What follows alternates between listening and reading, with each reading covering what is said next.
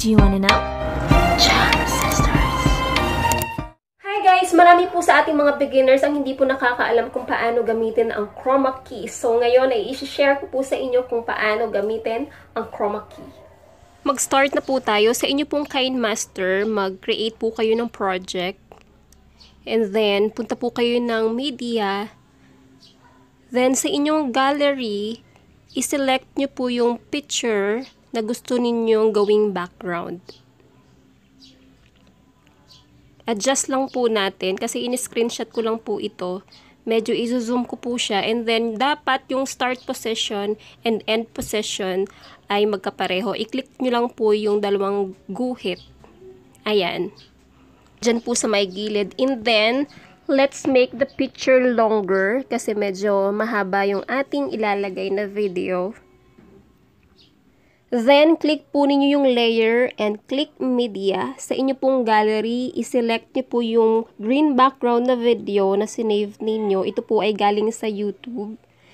No copyright po ito. Ilalagay ko po yung link sa description. I-position nyo lang po sa gusto ninyong position. Then, click nyo po yung Chroma Key. Enable po ninyo. Kung makikita po ninyo, meron siyang white and black. Yung white po yung maiiwan at yung black yung mawawala. Sa key color po, may mga recommended colors na si Chroma Key. Sa pagpili po ng key color, yan po yung color ng background na gusto nating mawala. Kung makikita po ninyo, yung lion ay meron pa siyang konting green. Adjust po natin para mawala. Ayan. Okay na siya. I-play po natin. Kung makikita ninyo, para siyang totoo. Ayan. Then, ipapakita ko din sa inyo yung ibang mga green video, green background na video. Like this one. Create po ulit tayo ng project. Then, click media. Piliin po natin yung video na gusto nating lagyan. Pwede po ninyong lagyan yung inyong mga videos in the middle of your video. Pwede kayong maglagay ng kung ano-ano. Parang icebreaker. Ayan, si Tom and Jerry this time. Let's click the Chroma Key again. Then, enable natin. Yung show mask po, ang gamit po niyan is para makita natin yung detail ng image na ating tatanggalin at ititira. Yung puti, ibig sabihin niyo yung maiiwan at yung itim, yun po yung mawawala. Ayan, I think okay na siya. Medyo hindi lang visible yung subscribe on na text. But it's okay, sample lang naman po ito. Mas kita po siguro siya sa mas dark na background. So ayan, kung gusto po ninyong lagyan ng ganyan, i-search nyo lang po sa YouTube yung ganyang green background na video. And I have also another sample na pwede po ninyong ilagay sa inyong mga video na hindi na kayo mahihirapan. Kung gusto po ninyong ilagay yung inyong Twitter account info, Facebook page, or Instagram, available din po yan. Meron din pong ganyang green background na video sa YouTube. Same process. Ayan, ilalagay lang natin.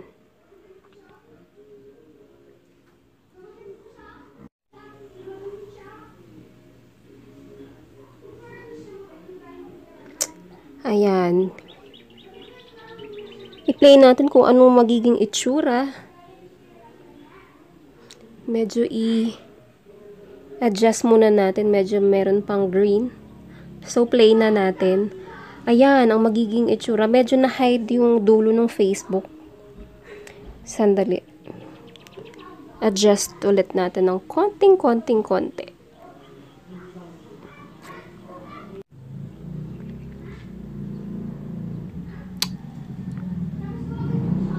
Ayan.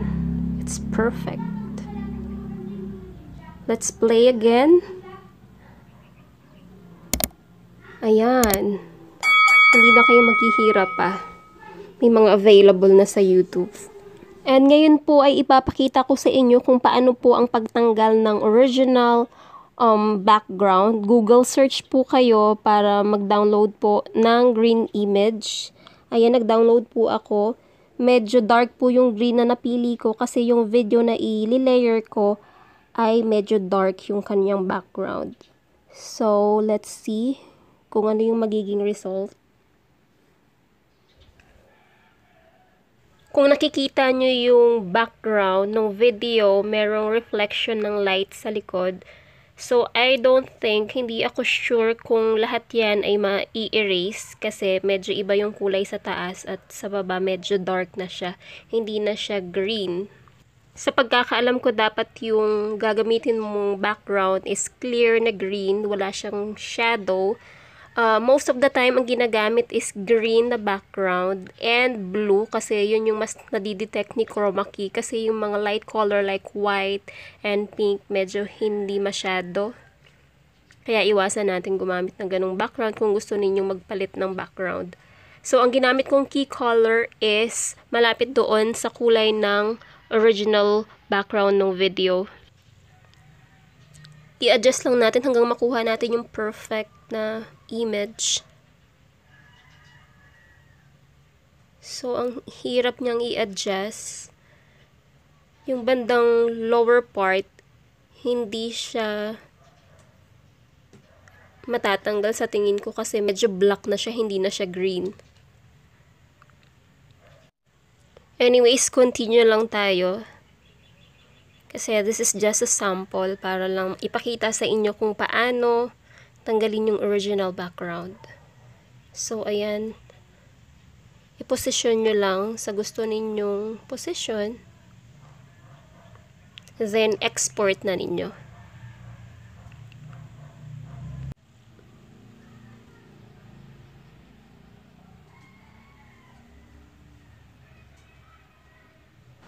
After natin mag-export, create ulit tayo ng project. Then, punta ulit tayo sa media.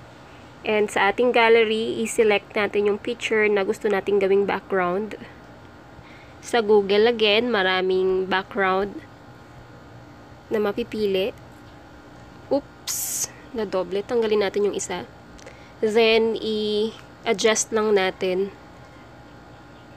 Make sure na yung start position and end position is magkapareho. Pahabain lang ulit natin yung picture para sumakto doon sa video na ili-layer natin.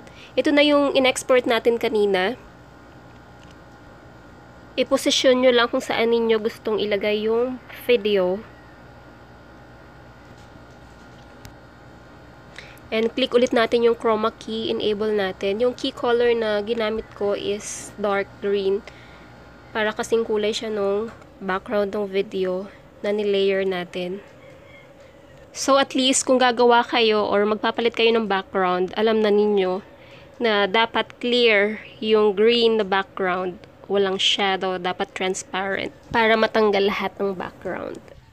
So ayan, ilalagay ko dito. And ipi-play ko na. Play natin. See, para lang siyang nasa park, yun nga lang hindi maayos or malinis yung pagkakadelete ng background. At least next time, alam nyo na yung inyong gagawin. At dyan po nagtatapos ang ating tutorial. Sana po ay nakatulong sa inyo. Thank you guys for watching and God bless us all.